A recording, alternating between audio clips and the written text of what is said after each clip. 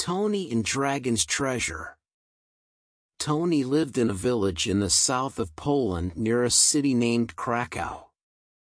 Tony's favorite part of the day was dinner time because, at dinner time, the whole family would sit around the television and watch the news. No school lesson could compare to the stories Tony watched on the news. It was one such story that changed Tony's life forever. One evening, just before the harvest, the family was sitting, enjoying steaming bowls of chicken soup with homemade macaroni when the news began. The top story was about a mysterious robbery from Wawel Castle in the city of Krakow. During the night, thieves had snuck in and taken the treasure from Smock's lair. Everybody in Poland knows the story of Smock, the dragon who lived in Wawel Castle many hundreds of years ago. Smock lived in the caves beneath the castle and used to eat the king's cattle. The king offered his daughter's hand in marriage to the man who could slay the mighty dragon. Many brave knights and noblemen tried and failed, but in the end, it was a simple cobbler who had slain the mighty dragon. As every schoolgirl and boy knows, dragons sleep on a bed of gold treasure. Smock's lair had such a bed of gold, and when the dragon was slain, the king did not move the gold because he wanted other dragons to think that Smock still lived in Wawel Castle. That way, the king had exclaimed, "I will never be bothered by dragons again." And so the gold coins stayed in the dragon's lair for hundreds of years, each new king believing that the gold brought good luck to his people. The gold coins had stayed in the lair for all of that time until they were stolen, and it was while eating his dinner in front of the television that Tony first learned of the robbery. The reporter was interviewing a tall policeman at Wawel Castle. The policeman said, "We believe that the thieves came into the castle during the day pretending to be tourists.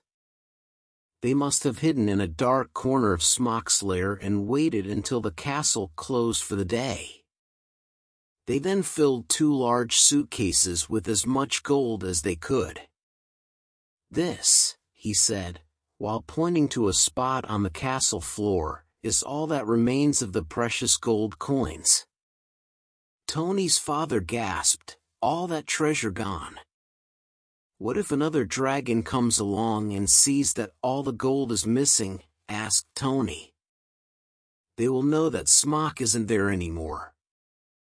The castle might be attacked and we would have a new dragon after all these years." Daisy, Tony's older sister, chuckled to herself and said, "Well then, the king must go to the bank and get some more gold coins before it is too late." The family laughed and returned to eating their delicious chicken soup. It seemed to Tony that nobody believed in dragons anymore, so maybe there was nothing to worry about after all. The next day, Tony's parents and siblings were all going out to the fields to bring in the harvest. They would be gone for the whole day. Every harvest, different members of the family would take it in turn to stay at home, cook the food, look after the farm animals, and prepare the barn to store the crops. This year it was Tony's turn. As his family left in the tractor, Tony gathered the food scraps for the farm animals and headed for the stables to feed the horses their hay. Then he milked the cows and walked them out to the field to graze. The next job was to clean out the barn. Tony opened the large doors and went inside. Once inside, he noticed a strange, golden light shimmering from the shadows towards the back of the barn. "I wonder what that could be," he thought, and went to investigate. As he approached the shimmering light, he could not believe what he saw on the floor of the barn. Gold! A suitcase split open and it was full of gold. And besides that, there was another case still closed. Tony was amazed. He was sure that this was the gold from Smock's lair. The thieves must have been making their getaway and hidden the cases here so that the police would not find them, he thought. Tony knew what he must do. He ran back to the barn and gathered the gold coins together and zipped up the suitcase. Then he fetched the wheelbarrow from the stable and, after much heaving and puffing, managed to get both cases inside the wheelbarrow. The next part of his plan he was really not looking forward to. He was going to have to take the bus to Krakow and return the gold himself. It was a long journey, but the young boy was determined to be brave and return the gold to Smock's lair no matter what. After all, he reasoned, somebody has to save the castle from dragons. Tony took the jar containing his pocket money from under his bed, locked the front door to the farmhouse, and ran towards the barn to collect the wheelbarrow.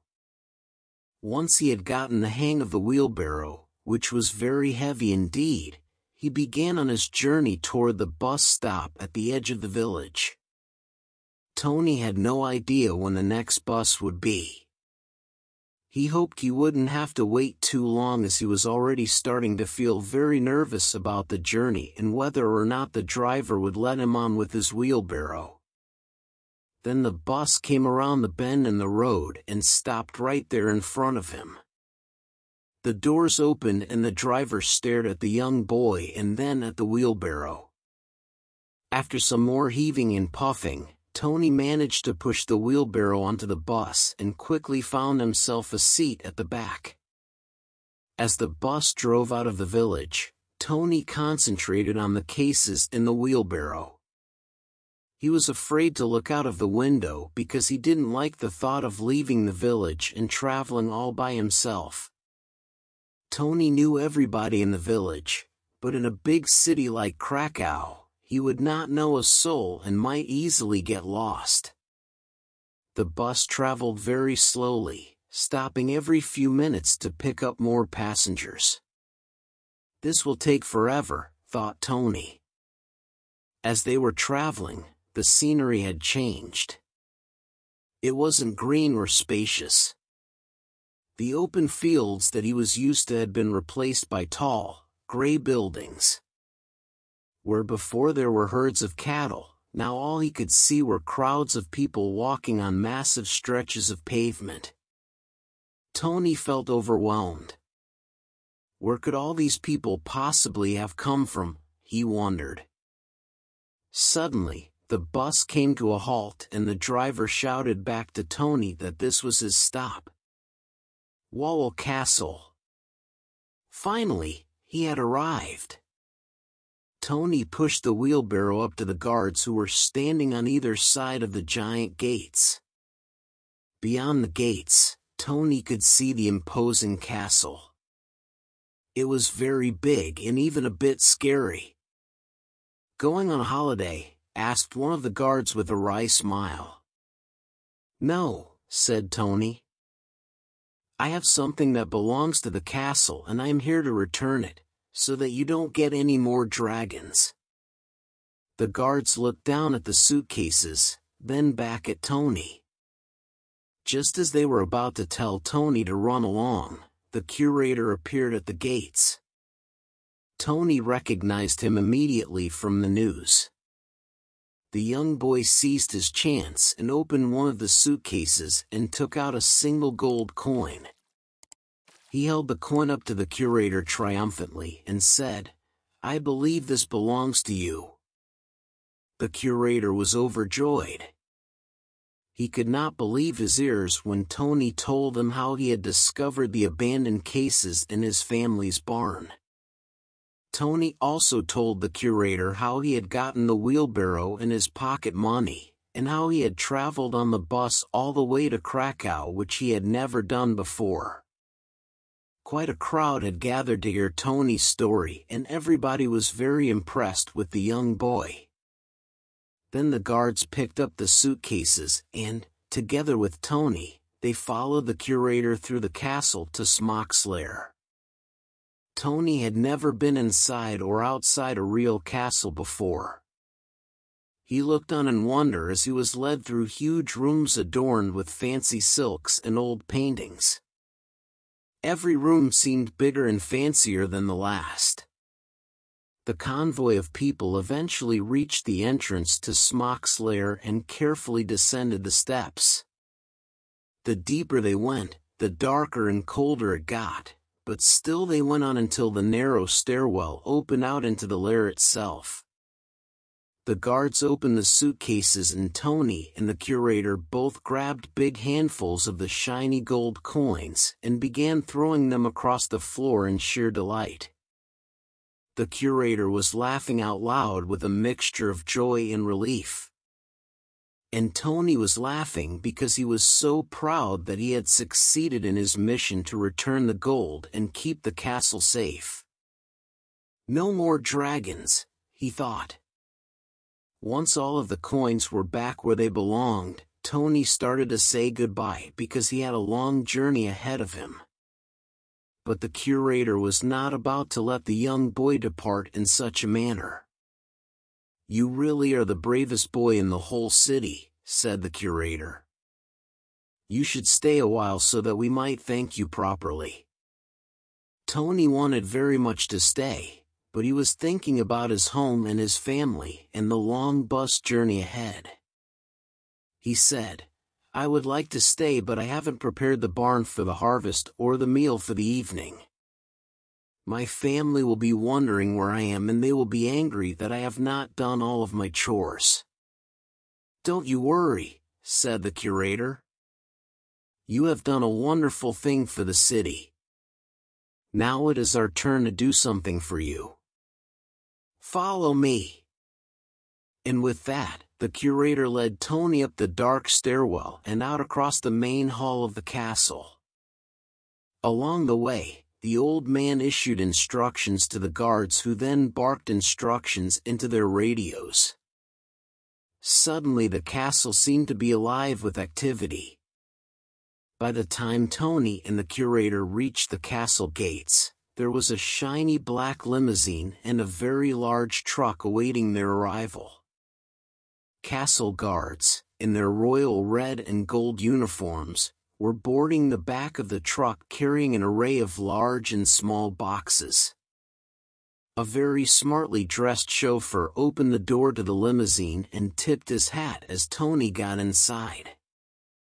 The journey back to Tony's village was much quicker than his original bus journey into the city, and he didn't even have to spend any of his pocket money. In no time at all they had reached the village and were soon turning off of the main road towards Tony's home. As the limousine drove up the gravel path towards the house, Tony could see his family standing in the yard. They all looked very worried and very confused at the sight of the limousine and the truck and the guards in their red and gold uniforms. When the convoy stopped and Tony got out of the limousine, the whole family rushed towards him. All of them were speaking at once so that Tony found it difficult to understand them and more impossible still to answer their questions. Just as Tony was busy apologizing for not completing his chores, the curator stepped in and explained how Tony had returned the missing gold to the castle. "A very brave boy you have here," said the curator as he introduced himself to the family. "All of us at the castle are so very grateful." Tony's mother and father were beaming with pride by the time the curator had finished recounting their son's brave deeds. Then the curator said, "I understand that there are a few things that still need doing around the farm. Please don't worry about a thing." And with that, he turned to the guards and nodded. The guards instantly divided themselves into 3 groups. The first ran to the barn and began clearing space for the harvested crops, while another group began unloading the crops from the trailer. The third group ran to the house and brought the family dining table out into the farmyard and laid the table with a fine cloth, plates, glasses, and fancy silver cutlery from the castle. Huge platters of delicious-smelling foods were carried from the back of the truck and placed on the table. Tony's family seated themselves at the table and the curator proposed a toast in Tony's honor. They were surrounded by a guard of honor and Tony thought to himself, "This is what it must be like to be royalty." The family laughed and ate together, and all the while Tony told them about the tall buildings in Krakow and the crowds of people and the castle and the limousine ride. It really had been an incredible day. And as Tony enjoyed the wonderful feast, he told himself that he was sure he would never forget this adventure.